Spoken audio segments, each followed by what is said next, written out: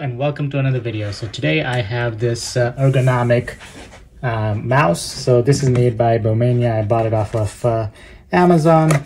Has this ergonomic design so your hand's sitting like this rather than like this when using a mouse. Supposed to reduce the incidence of carpal tunnel, things like that, for people who use the computer a lot. Yeah, let's see, it has 3 DPI modes for those people who want to use it for, you know, web design, things like that, or artwork, and you want where you find movement on your mouse. The forward and backward buttons, so it does have 6 buttons, but only some of them will be functional on a Apple computer or Mac OS. Okay, just comes in this bubble wrap, nothing fancy inside. Let's see, Chinese manual.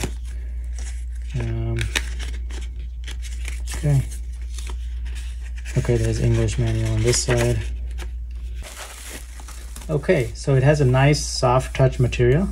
It feels nice and soft to touch. It's pretty lightweight actually. So it was already slid on, which is suboptimal. That means the battery's probably dead already because it was slid on. It's a pretty stiff button actually to slide. It doesn't feel very high quality, honestly, but there are a lot of buttons. So there's forward, backward button, there's an extra button here, not sure what that does. There's a scroll button. The scroll button is nice and clicky. The normal mouse clicks are very quiet.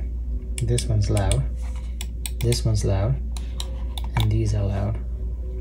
The USB dongle is down here. Okay, so of course if you use a unifying Logitech dongle, this will be an extra dongle. Let's see what's in here. Okay, so looking more closely at the manual, there are 2 versions. So there's a lithium-ion battery version, there's a AAA battery version. So I happen to order the AAA battery version without realizing it. So let's go ahead and drop these in. And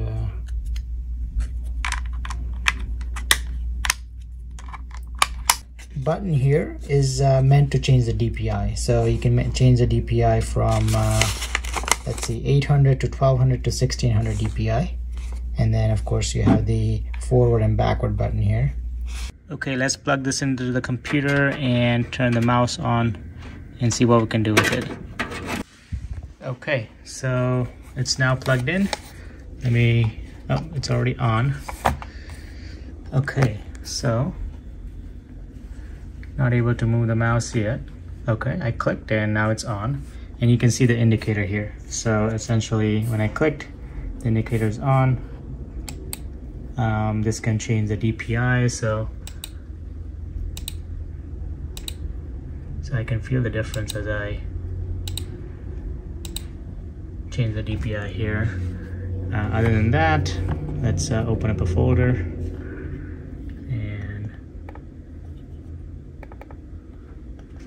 So I'm gonna use the back.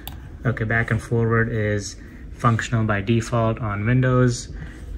It's easy to use. I mean, just sitting here, it doesn't feel any different than using a normal mouse. So right clicking feels natural, left clicking feels natural. It does take some getting used to because your hand is in a different orientation, but it is in a more comfortable orientation. So you don't need this kind of pad because your palm is not resting there. You're actually using the muscles on your forearm to rest your arm now, and so it just feels like a more comfortable position. So just right click, left click. I mean, it just feels very, very easy to use. This is a very lightweight mouse, so it does feel kind of cheap in that regard. But otherwise it does look cool with this indicator.